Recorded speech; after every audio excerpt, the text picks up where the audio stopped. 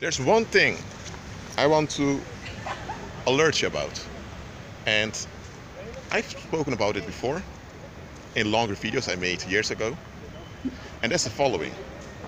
There are warlocks and witches who do the following when they don't want to face some heaviness that they've brought upon themselves.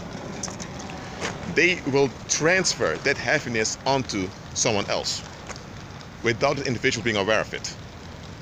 So they have their frustrations and their heavy negative energies around them. Well, you get that when you operate in the paranormal. So what do? They don't want to deal with it. So, narcissistic as they are, they want to dump it on someone else. And the best way to dump it is by winning someone's confidence, by winning someone's trust. And once you've won someone's trust, after some brief short of interaction, you transfer your heaviness on that individual and then you leave. You break all contact. And one way warlocks do this is by what they call in the world, I'm not sure it's called speed dating or instant dating, or it works like this. A guy meets a girl online through some dating app or through Facebook or whatever. They begin to talk. The girl feels enticed and by the guy, so her interest is provoked. She's not aware that this has an unclean spirit drawing her. She feels this magnetic pull, so she thinks it's her own interest, so she's being pulled. Then she meets the guy. They chat for a while, and after the first time of sexual intercourse, the guy stops. The guy blocks her. The guy doesn't even want to talk to her anymore. The guy ignores her completely, and she's left behind confused. Why? She is caused to be in this state of confusion because the guy's action is confusing. It shocks her, and this shock causes a crack, a wound in her energy field, and this causes the heaviness that the warlock transferred onto her to hang around her. And that's why he stays away from her, because she's contaminated now. She carries all this waste energy with her, which will affect her. She will now begin to draw bad thoughts, bad people, bad circumstances, and accidents onto her, and she doesn't even know why. She has been used as a, as a dump site of that warlock's negativity. And there are witches doing this to men also. That happens often also.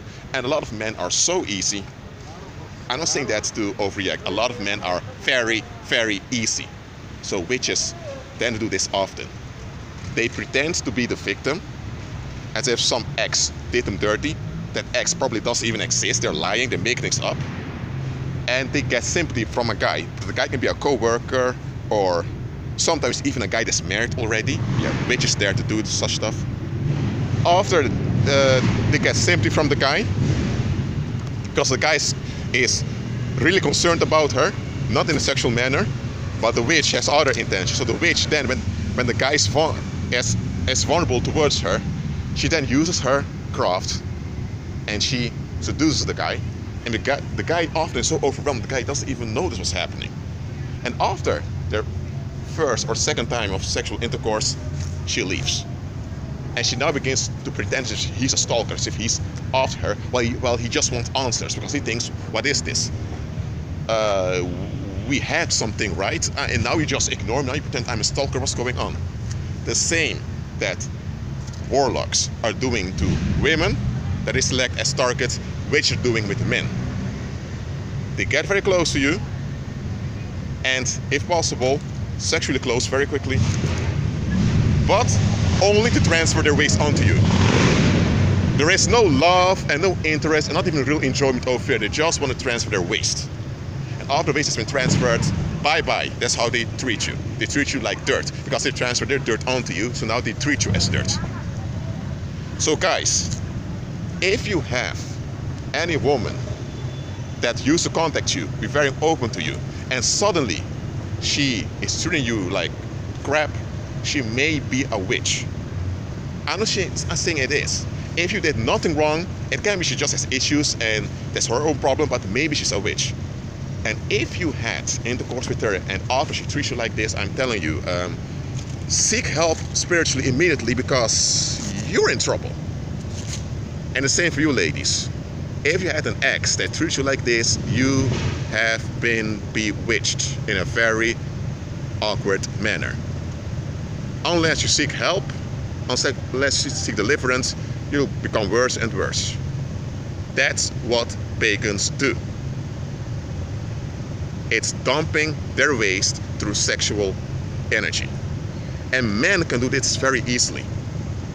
Women may have to stay longer with a guy for this to work. I'm saying witches do this. I'm saying common women don't do this, witches do it. So this happens. I'm not saying this to make you scared of anything like that, just beware who you allow to get close to you. Because if he is a warlock or she's a witch,